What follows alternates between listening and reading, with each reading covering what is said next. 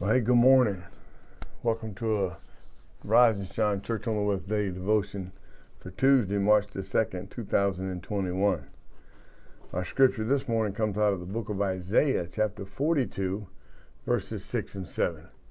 And in there we read, I, the Lord, have called you in righteousness and will hold your hand.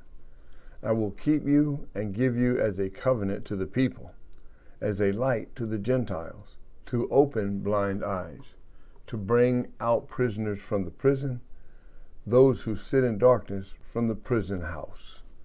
The title of our devotion this morning is Freed to Serve. You know that God has made you righteous and freed you from your sin's power. But are you freed from sin only for your own benefit? No.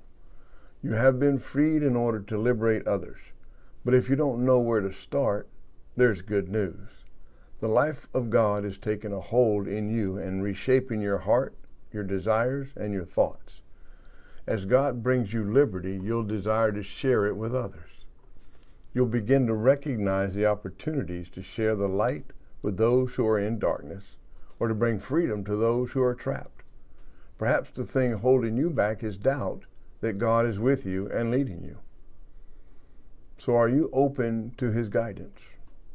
Do you need to set aside time today to allow his renewal to take hold of your life? Pray with me this morning.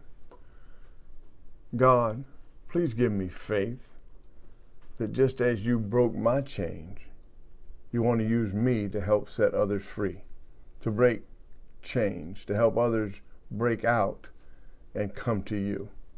Help me to seize any opportunities you send me. In Jesus' name, amen and amen. Listen, God bless you. Have a wonderful day in the Lord. Listen, remember what I say. Jesus loves you. This I know, for the Bible tells me so, and I'll see you tomorrow morning. God bless.